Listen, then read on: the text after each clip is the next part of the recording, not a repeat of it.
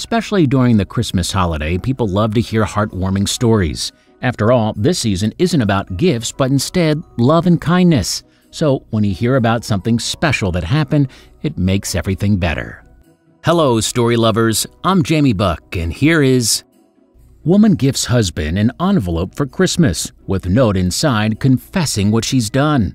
Before we move on, make sure you smash the like button, subscribe to our channel, and activate the notifications bell for new amazing videos. This story begins with a man named Mike. He wasn't very fond of Christmas, or at least the commercialization of it. You know, people running around for last-minute gifts and spending more than they can afford, that kind of thing. Knowing how her husband felt, Mike's wife wanted to give him something different for Christmas. She didn't want to buy sweaters, ties, socks, and all the expected gifts. Instead, she wanted something that would live on forever. Kevin, the couple's 12-year-old son, wrestled for his school and turned out to be the inspiration for Mom's idea. There was a non-league match scheduled right before the holidays. The opposing team consisted of inner-city kids and showed up in worn-out tennis shoes that stood out compared to what Kevin's team wore. These youngsters dressed in sneakers so ragged that shoestrings seemed to be the only thing holding them together, presented a sharp contrast to our boys in their spiffy blue and gold uniforms and sparkling new wrestling shoes. Watching the match, Mike's wife also noticed that the other team members didn't have headgear. Being from the inner city, they couldn't afford it. To make a long story short, Kevin's team beat the other kids pretty badly, winning every weight class. As the match began, I was alarmed to see that the other team was wrestling without headgear, a kind of light helmet designed to protect a wrestler's ears. It was a luxury the ragtag team obviously could not afford. Throughout the event, Mike sat behind his wife. Feeling bad for the other team, he commented, "I wish just one of them could have won," he said. "They have a lot of potential, but losing like this could take the heart right out of them." Mike loved kids, all kids. He so enjoyed coaching Little League football, baseball, and lacrosse. That's when the idea for his present came. The combination of the other team losing and Mike's statement gave his wife an idea of what she would get him for Christmas. So she headed to the sporting goods store where she purchased a variety of wrestling shoes and headgear. From there, she sent them to the inner-city church and had sponsored the losing team anonymously, of course.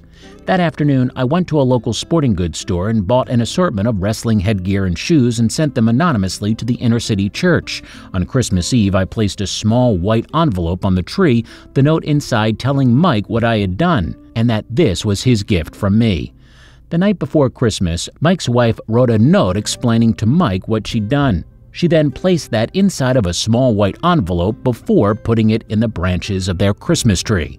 The envelope didn't have a name or any description on it. Of all the Christmases, this was the one that Mike loved the most. Inside the envelope, his wife explained what she had done for the inner-city church kids. Mike's smile was the brightest thing about Christmas that year, and that same bright smile lit up succeeding years. For each Christmas, I followed the tradition, one year sending a group of mentally handicapped youngsters to a hockey game. Another year, a check to a pair of elderly brothers whose home had burned to the ground the week before Christmas, and so on. So every year going forward, the couple did the same thing. The white envelope became the highlight of our Christmas. It was always the last thing opened on Christmas morning, and our children, ignoring their new toys, would stand with wide-eyed anticipation as their dad lifted the envelope from the tree to reveal its contents. As the children grew, the toys gave way to more practical presents, but the small white envelope never lost its allure. As part of the annual tradition, the original white envelope became part of the tree's decorations. It's only after the family opens all their other gifts that they can take out the note to read it. While the children grew up and the presents became more practical, the envelope was constant. Unfortunately, Mike passed away last year from cancer. Filled with sadness, his wife struggled to get into the Christmas spirit. You see, we lost Mike last year due to dreaded cancer. When Christmas rolled around, I was still so wrapped in grief that I barely got the tree up. But Christmas Eve found me placing an envelope on the tree. Until the next morning, I found it was magically joined by 3 more. Unbeknownst to the others, each of our 3 children had for the first time placed a white envelope on the tree for their dad.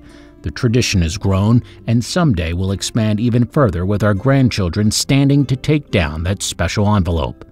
Come to find out, the couple's 3 children had each placed a small white envelope in the branches to carry on an important family tradition. Someday, Mom hopes their grandchildren will do the same. Even though Mike is gone, he's always there. Did you like the story? Check out our channel for more.